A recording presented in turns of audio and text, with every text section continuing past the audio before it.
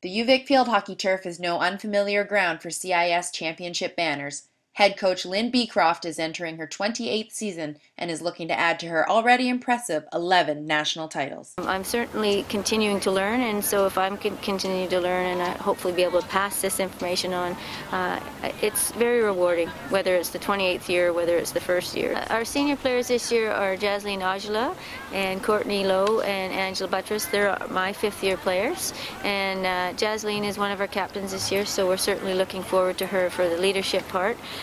Courtney is playing very well up front, and Ange has had some injuries recently, so we haven't seen a lot of her play yet.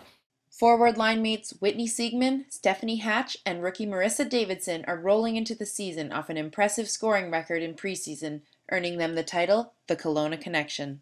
We're all at different ages. We all came from different high schools in Kelowna, but we played together through the women's leagues and co-ed league there in Kelowna, and I think maybe that's helping out a little bit. We've known each other for a while. Could be the water, I don't know. Throughout my high school years, I was always thinking about coming to Victoria and playing for the Vikes, and it was always my main school to go to, so I'm really happy I could be a part of the team.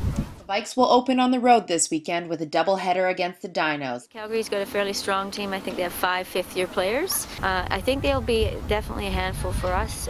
We've always had, the last couple of years, we've had a tough time beating Calgary. And so with the experience they have, with the experience that we lost, I think that they definitely will be a tough task for us to play against. For schedules, results, and more, visit govikesgo.com.